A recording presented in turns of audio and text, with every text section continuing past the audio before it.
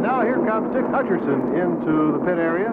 Dick, with that low right front end, has a bad tire there in a 66 Ford. And they're going to get it off very quickly. And boy, that's hot to handle, believe me. In fact, you can blister your hand very quickly.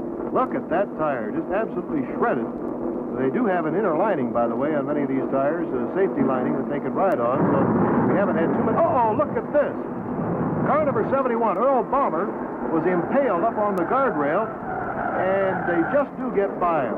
Wow, he came within a couple of feet of going over. The yellow flag is out. There's debris and shrapnel all over the track down there, and Balmer climbs out through the window. He's okay. Boy, he came awfully close into going over that embankment. And you can see that long strip of the guardrail that's been torn right off, right near the press box area. Roger, could you see that from where you were down there? Roger, come on in. Roger Ward. Well, Bill, now we have had a very serious accident, primarily due, of course, to an engine blowing, going into the first turn, another car getting into that oil, and, of course, bumping into that guardrail and tearing a great deal of that guardrail down. So we're going to be on the yellow flag for quite a while. Okay, Roger, and our sheet metal experts will get their rivet guns out now and try to repair that 150 feet of fence that was torn down. And we'll be back with more of this Southern 500 from Darlington, South Carolina in just a moment.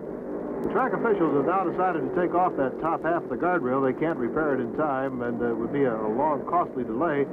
So they're going to just let the race go on. The flag is still out. And here's Earl Balmer's car. Now, we had a camera over in the press box, and here's what it looked like as he impaled himself and stripped off that guardrail for about 170 feet and came, as you could see, so very, very close. But look at Lorenzen just zigzagging around him. There is some great driving and some quick reactions by Freddie Lorenzen to get out of what could have been a lot of trouble.